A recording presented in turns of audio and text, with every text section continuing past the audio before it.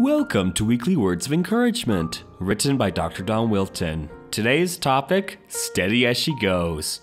Hebrews 3:14 reads, "We have become partakers of Christ if we hold the beginning of our confidence steadfast to the end." My grandfather, Captain Roderick Murdo McDonald, sailed the seas all his life. Like every sea captain, he knew what it meant to say, "steady as she goes," especially when the seas threatened the lives of all on board the ship.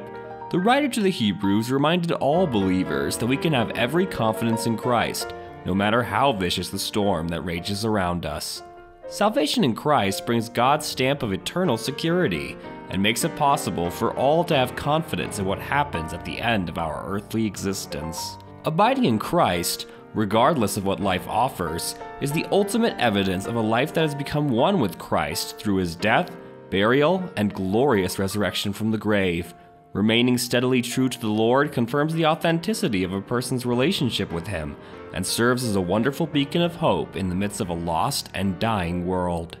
Let's pray together. Precious God and Heavenly Father, I thank you for saving me from my sin in and through Jesus Christ. As I journey through my life, I will remain faithful to you because you are the Lord of my life. I am your servant and belong to you. My life is in your hands. In Jesus' name, amen.